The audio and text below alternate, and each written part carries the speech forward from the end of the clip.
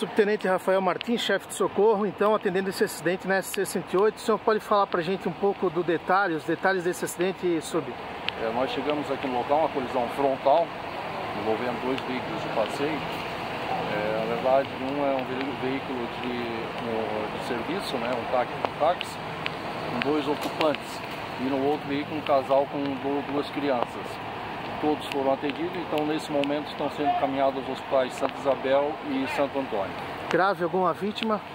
De momento não. Suspeita, fraturas, escoriações diversas e tal. E pela dinâmica do acidente, então, tem que ser feita uma avaliação em hospitais. Tá ok. Obrigado, subtenente. Bom serviço para o senhor.